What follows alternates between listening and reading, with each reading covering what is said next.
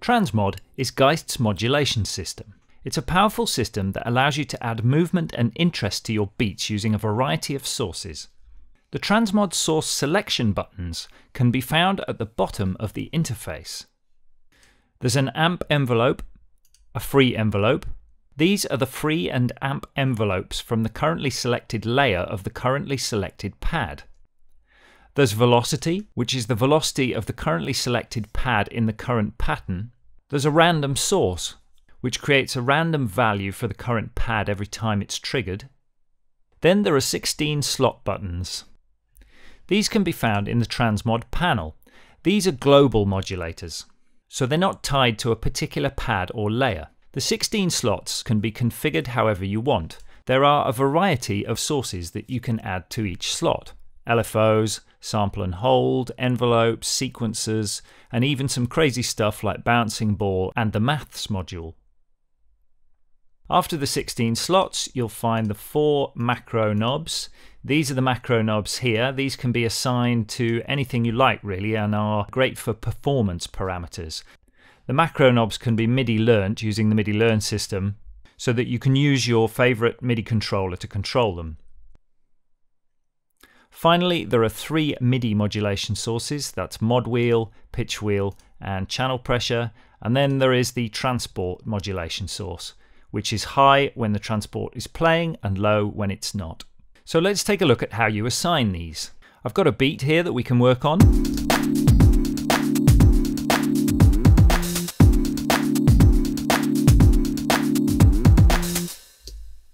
And let's start with something simple. We'll take the free envelope of this snare and we'll concentrate on just the top layer here. I can adjust the free envelope either using the graphical envelope here or using the sliders down here. And I'm going to activate the filter on this layer and apply a bit of free envelope to it.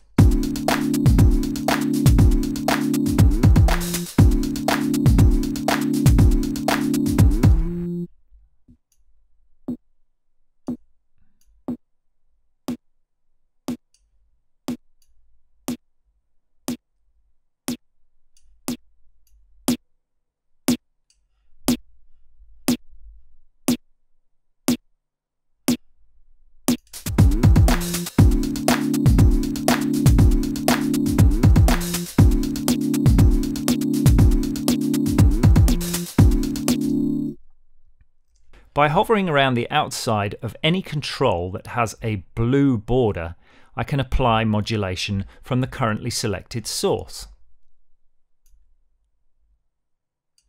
This is a really good way of applying a single source to many different destinations. Let's use one of the slots now. I'm going to add an LFO to slot 1.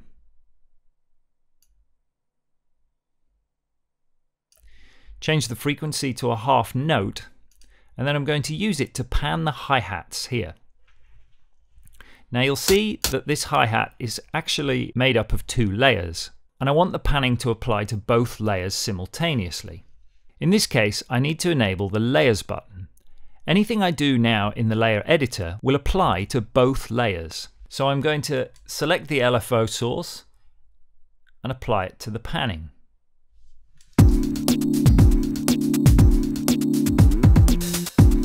Put in some more hi-hats so that we can hear them properly.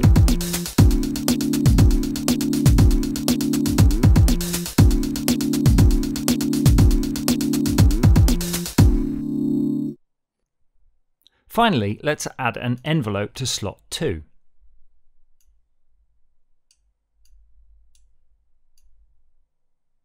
I'm going to use it to close a filter that's going to be on the master effects bus of this engine. Here's the filter, and as I've got my envelope selected down here in the source list, I'm using it to close the cutoff on the filter. Now if I press play, you won't actually hear this do anything, because nothing's triggering the envelope. If I click this little button here, I can actually choose which pads to trigger the envelope with. I'm going to select this layers pad, which is the melodic element that you can hear in this beat. So going back to the pattern, every time this layers pad is triggered, the envelope is triggered as well. And you can see it closing the filter there. That is how to apply TransMod in Geist2.